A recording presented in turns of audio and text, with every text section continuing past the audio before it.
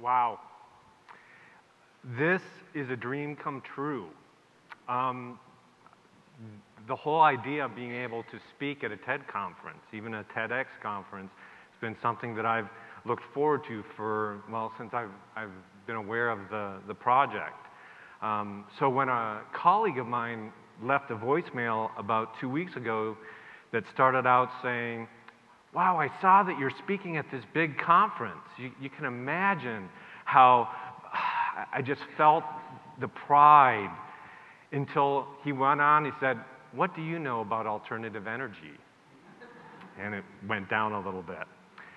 Fortunately, TED has an out-of-the-box sort of perspective about presentations. And I've spent a lot of time looking at, thinking about how to make learning sustainable.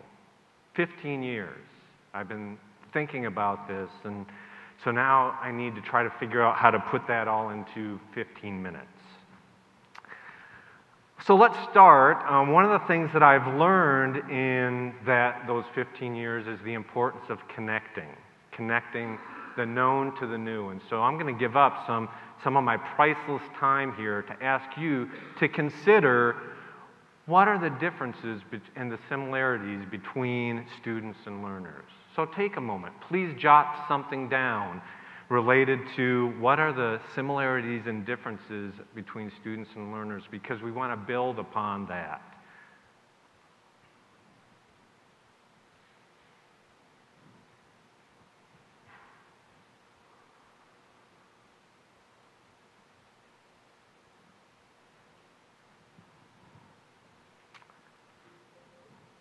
One group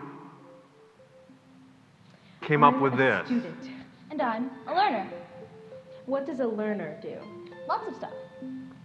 Do you have perfect attendance? No. I do. Did you get a 2200 on your SATs? No. I did. Did you get an A on your term paper? Not exactly. I did. It's called Architects of the 18th Century.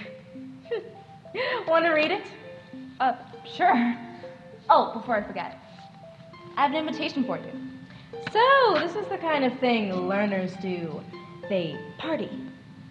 It's more of a housewarming. You own a house? I helped build and design a house. You what? It was a group project. We worked with Habitat for Humanity to build an eco-sustainable house. They're going to use it as a model for their other projects. Wow. That's the kind of stuff learners do. But did you get an A?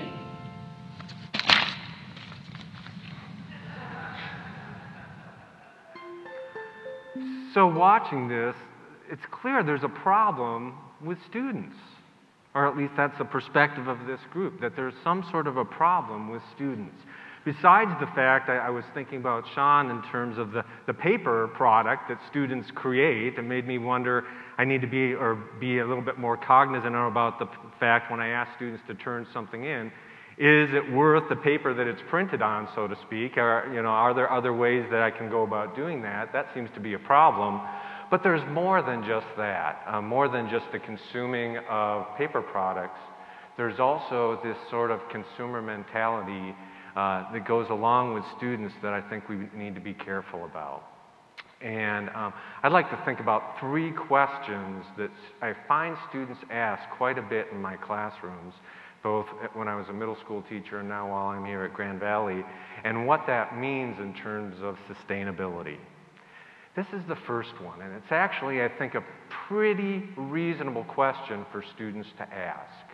And I think it's reasonable because we tend to, from a consumer standpoint, put before them such an abundance of information. And when they see all of it, I heard just, in the last couple of weeks, that they did a mapping of the oceans and found over 1,000 new species. When you put that in front of students and they think, more stuff to learn, more stuff I have to consume, this is a reasonable question. But the problem with that perspective is that, and I think someone missing in that video are the dropouts because of the fact that there's too much information. This is not a sustainable approach.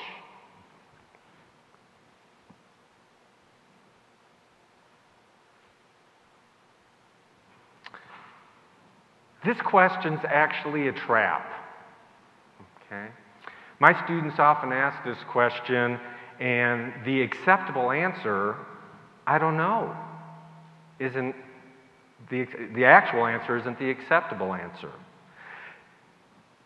So we end up, when I was asked this question, reaching for a reason.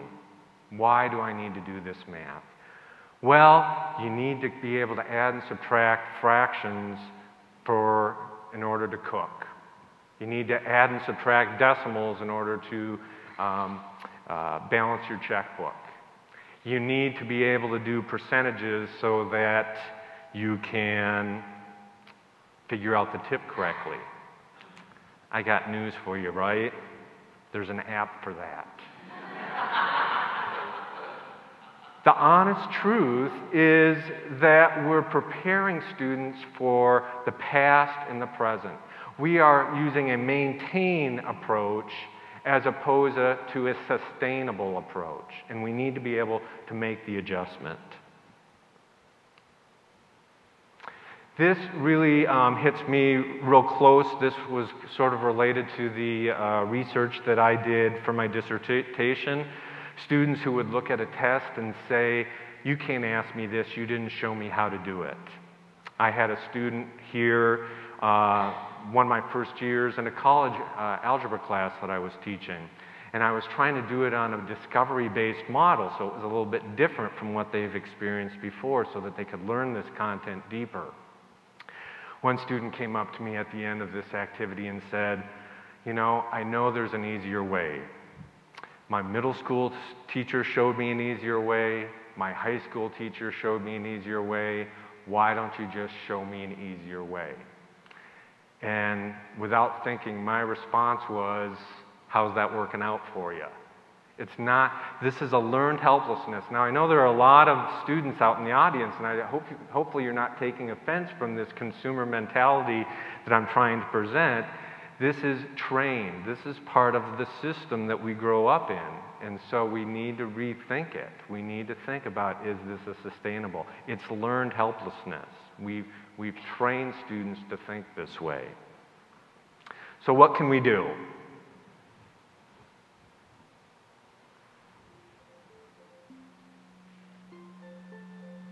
I'm a student. And I'm a learner. I'm a teacher. So, teacher, what's my next assignment? Good question. What is your next assignment? Unless you tell me what to do next, I won't know what to do next. You're supposed to be a teacher. I'm also a learner. Okay, now you're blurring the lines on me. Now you're getting it. No, I'm not. Okay, what do you want to learn? This is so weird. Aren't you supposed to be telling me? Well, don't you see? You have a chance to learn about something that interests you.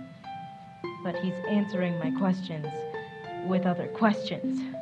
It's actually very uncomfortable. Well, he's inviting you to be a learner, like me. How does one become a learner? Exactly. What? At least it wasn't a question. I just want to know how to get an A.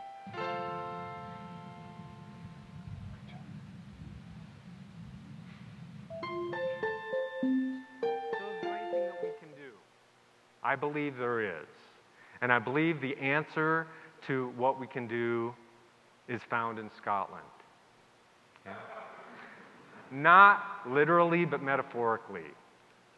A couple years ago, my wife and I went there for a second honeymoon, 10 years. And as I looked around, there were just so many reminders of what a sustainable approach to education might look like.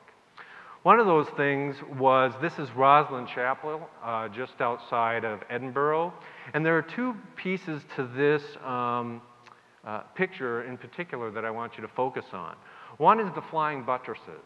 Okay, those are, from those of you who know your architecture and art, those were one of the ways that at this time they created support for the chapel itself. Right? And so there's this need, in order to do the things that they wanted to do, they had to build in the support.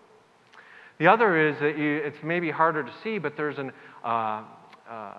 awning that's covering the chapel, and that was put there in an effort to try to keep the creativity. They were finding the acid rain and things like that. The moisture was seeping in, and it was destroying some of the carvings. And so there was this effort to try to, through the use of scaffolding and the cover, to keep that creativity. So what does this mean for us? Well, when Craig introduced me, he talked about the workshop model.